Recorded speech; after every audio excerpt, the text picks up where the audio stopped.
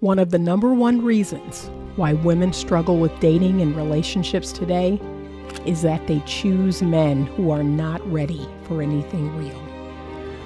Ladies, there are lots of great relationship-ready men out here. However, you need to learn how to choose them. I wrote this book to teach you how to do just that. Get your copy of Choose Well, a simple formula to determine the best man for you on Amazon today. Good morning. Good Sunday morning. All right. So I am up this morning because I've got to take my mom to the airport. My mom is actually headed to Budapest, Hungary today, and she'll probably get there tomorrow with her group of widowed church lady friends. So I am headed into the city, pick up my mom, take her to the airport, and pray over her, and just make sure she gets there safely. But I wanted to, in the probably 15 minutes that I have and driving into town, and we're going to see how my phone does. We're going to see how the cell service does, because sometimes when I go into town, my service is not good. I don't understand that, but we'll see. We'll see if it can hang in. We'll see if it can hold on. But here is something I wanted to talk to the ladies about. Ladies, the one thing that women need to master. You all need to master this. Y'all suck at this. I see it every day, all day.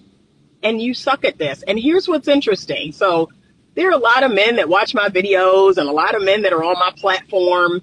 And so they see me in this element, right? They see me, and I've even had men that were interested in me, men that were interested in me romantically, but they see me in this element. That's why I don't ever share my platform, share my Instagram platform, share my YouTube, share my face. I don't ever share my social media platform with any man that's interested in me.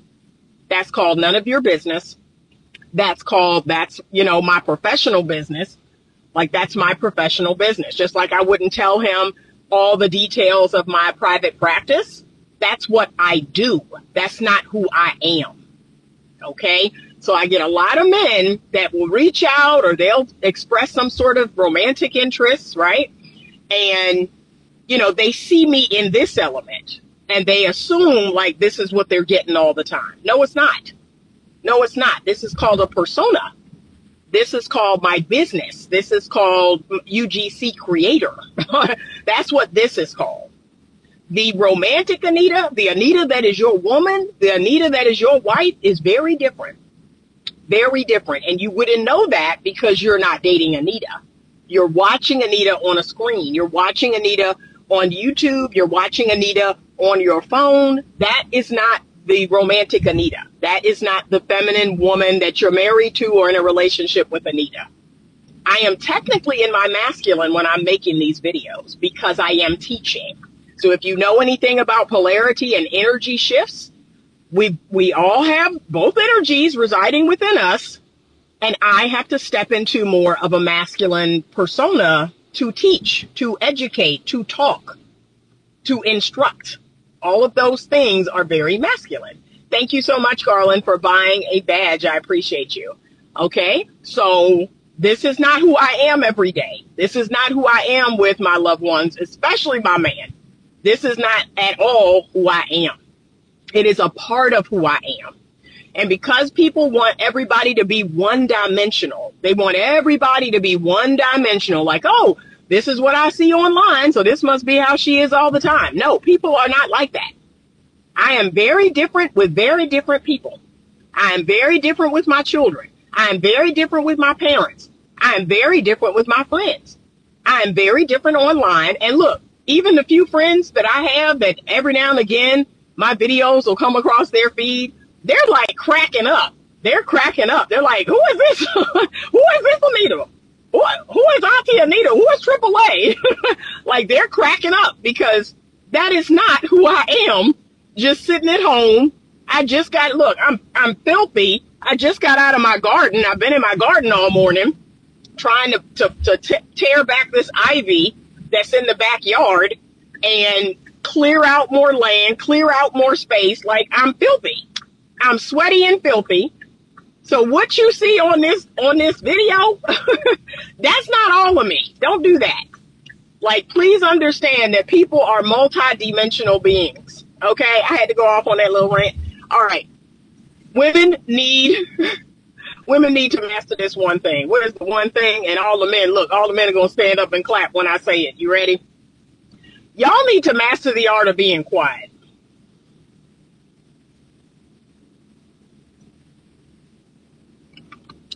You need to master the art of knowing when to say something, when to speak, and when to be quiet.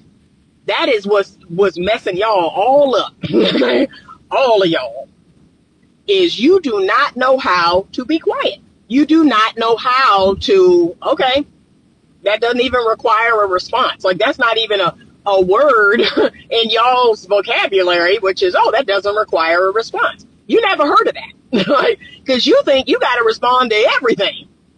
Everything requires a response. I got to say something about everything. And look, it's things that people ain't even asking you.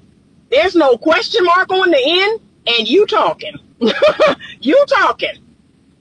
Look, how about this? I have a firm rule. This is insane. A lot of people have told me this is insane. I actually have a firm rule that when I'm texting a person, and, you know, I'm normally texting very brief, very short. Hey, where are we meeting? What are we doing? How's your day? You know, very brief and short. I'm communicating over the phone. I'm communicating verbally. I'm communicating over FaceTime or whatever. I'm texting to exchange information. And I have a firm rule, y'all. I'm going to move my phone because it's getting real. It's about to get hot out here. I'm sorry, I got to move my phone in front of the AC vent because it's going to overheat. I don't get it, but anyway. But I have a firm rule that if a person sends a message and that message has a period, if that put it this way, if that message ends in a period or an exclamation point, right, I don't respond back. I only respond back to messages that have a question mark. Like I've mastered the art of doing that because I've taught myself to stop over explaining, to stop feeling like I have to respond to everything. I don't. Everything does not require a response. And I've taught myself that lesson, that if their last message did not come with a question mark, I don't respond. I don't respond to it. Like in my mind, it's a statement, right? They're making a statement. They see that I read the statement, the end. I do not need to respond. But I noticed, and I don't know, I mean, it could be that women are socially conditioned. Maybe they're socially conditioned to always have something to say. Maybe in their childhood, they couldn't say anything. And now in their adulthood, they're going to be heard. Like, I don't know what the wound is. But it's something going on where you feel like you got to have your mouth in everything. There's something really going on there. Okay. Okay. I see some comments here. I'm at the light. She said exactly that. True. Not all the time you need to talk. Yep. Yep. Please remind people there are 3 generations walking the earth that lived a full life without texting. Yeah. And I'm one of them. I can't stand texting. I learned that I'm passionate about very specific things. If what's said doesn't apply, I shuts it. Yeah. Yeah. So texting for me is information exchange, right? As soon as a person starts talking about their feelings, as soon as a person, you know, if they have these run-on sentences, I call them. And please, let me tell you this right now. Do not, this is what a lot of men don't understand about me. If I express that, hey, I want to get to know you and I'm not going to do it via text, and you keep texting, I will ignore you. Like, that's the answer. I will ignore you. I'm not going to keep, because this is what women do. They keep responding to the text like, hey, I don't like texting. No, just don't respond. Just stop responding to the texting altogether. Okay? Or call him on the phone, but stop responding. And that's what I do. Many a man has been cut clean off because I just don't respond. And then look, he'll see me somewhere or he'll, you know, be in my presence. Well, what happened? What happened? I don't get to know people through text. That's what happened. You continue to text after I, very sweetly said that, and I stopped replying. And you did absolutely nothing. You didn't call. You didn't, so I'm good. I had one gentleman, though. This is a funny story. This was years ago. He, just basically, he was known for not talking on the phone. Like, everybody knew this about him. Other people told me this. Oh, girl, yeah, no, you're not going to get him on the phone. He ain't going to talk on the phone. He ain't going to call. Okay, let's see. And sure enough, he started that texting game. I ignored him. I ignored him some more. I ignored him again. And I think it was 2 weeks. It took 2 weeks. That man broke down. That man called me. And look, I was in a session and he left a long message.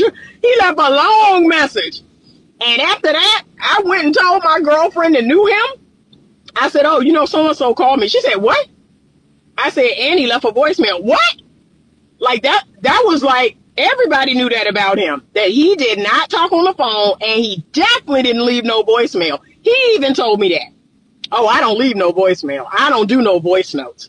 I don't want nobody listening to my voice over and over. I don't want nobody, inferring things from what I said and listening to the message over and over. And darn if he didn't, number one, call, and number two, left a voicemail. Because I was like, nah, Anita's good. So I said what I said. Okay. But ladies, this applies in all the realms of communication. This applies with if he makes a statement, and there's no question mark, you don't have to respond. Like, the statement was made, right? And this goes back to the ego work. A lot of us need to do work on our ego. We have this thing where we have to get the last word. I don't need the last word. And as I've stated in another video, Anita is not petty. Anita is grown all day long. Anita is the bigger person all day long. Like, I pride myself on being the bigger person. Okay? So look, when other people are talking ish about me or trying to badmouth me, like, my reputation is so clean, other people are like, nah, it's you. Like, they check the person talking about me. Like, nah, it's you. It's you, because Anita is not petty.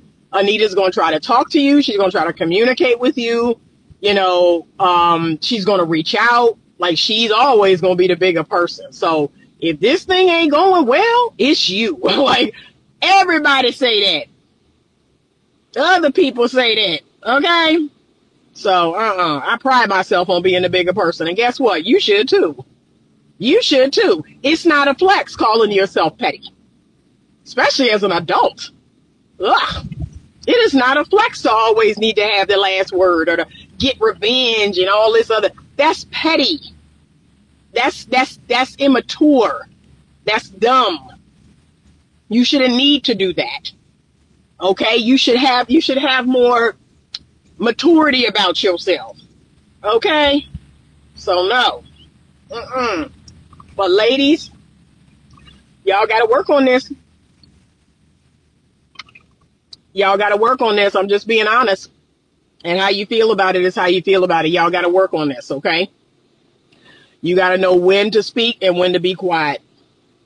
And remember, healthy male leadership, it requires good followers. It requires people to vet that person and to make sure that person is, in fact, a healthy, strong leader, is, in fact, has a good plan, has a good strategy, and is implementing it. And then you do it. You do it. You do it. And you can tell a woman that has been, abused by a man, who has been neglected by a man. You can tell a woman who doesn't have a clue what healthy masculine leadership is, because she immediately jumps to, oh, he just wants to be in control. Oh, he just wants to abuse me. Oh, okay, baby, talk to somebody. Okay, calm down. There is such a thing as healthy male leadership. And look, it happens at your job. Like, that's what I don't understand. Like, that's what's got my mind twisted. It happens at work. Most of y'all have male bosses. Most of y'all have male CEOs. Most of y'all have male supervisors, male managers. Yeah, some females sprinkled in there, but come on. You can listen to your boss, a man, tell you, hey, we need these reports. We got this meeting is on this and this and that. And you don't have a problem with it. But the man you're dating, like, you can't be quiet. You don't do that at work. You don't always got something to say in the meeting. Like, I just, it don't make sense, y'all. It don't make sense. It doesn't. So if there are men leading you in other avenues, other areas, at church, at work, in these other groups you're in, I'm confused. I am truly confused. So that's it. That's the message. like ladies, seriously, put that on your to-do list. I need to work on being quiet. I need to work on biting my tongue more. I need to work on minding my business. If my opinion was not asked, don't give it. Y'all need to work on that. Okay? Because like I said, I require healthy male leadership. There's a whole lot of stuff I don't want to put my thoughts and opinions on. I really don't. Like, what are we doing? Where are we going? What time are we going? Blah, blah, blah. I don't want to plan. Can I be honest? I don't want to plan. I don't want to think. I want to go off and enjoy my time with you. I want you to have, put something together. I want to feel safe and secure. And as long as those boxes are checked, we good. I feel safe. I feel secure. I trust you. We good. But see, if that's not the case, then now you need to check yourself, right? Because what are you doing with somebody that you don't feel safe and secure with? What are you doing with somebody you don't trust? And again, y'all hate the responsibility of being a good gatekeeper, but it falls squarely on your shoulders, ladies. Your number one responsibility is to be a good gatekeeper. That's it. You don't have a whole lot of jobs, but that's it. Just like you have to have the babies. Men don't have the babies. Women have the babies. That's your job. You're not going to get out of that. And don't get clever talking about, people, what is it, the surrogacy and all that mess. You know what I'm talking about. So don't stop getting clever. But yeah, we have to learn how to keep our mouth closed. And y'all know what it's triggering women, just me saying that. Feminist women are losing their mind right now, just me saying them words. How dare you tell me to be quiet? How dare you tell me to stop talking? Oh, Lord. But it's a wound. It's a wound you need to check. All right, I got to run in here and grab a package, and I'm going to get my mom. You all, please have a wonderful Sunday. You're right. What will you be doing with someone you're not comfortable with to be with you? Precisely. Okay? But ladies, be a good gatekeeper. That's it. That's the message. Be a better gatekeeper. Choose better men. Men, be better.